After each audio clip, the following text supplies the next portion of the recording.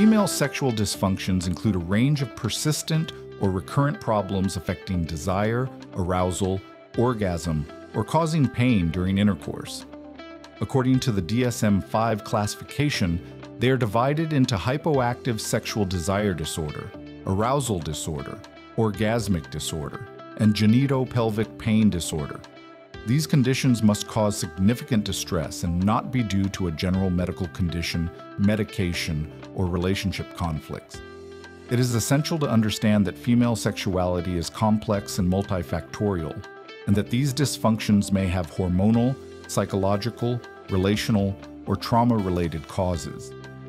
Diagnosis is based on a detailed clinical interview and tools such as the FSFI questionnaire, which assesses desire, arousal, orgasm, satisfaction, lubrication, and pain. Treatment should always be comprehensive, tailored to the individual needs of the patient. In cases of hypoestrogenism, local hormonal therapies are used.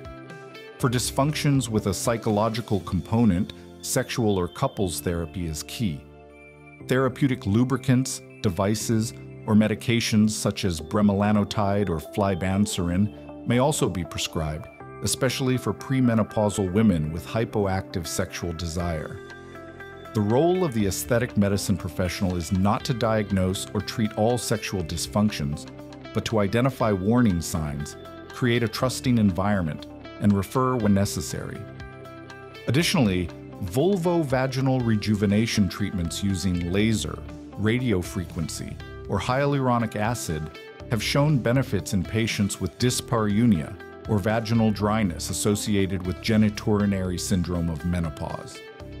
With an integrative, ethical, and empathetic approach, it is possible to actively contribute to the sexual and emotional well-being of patients.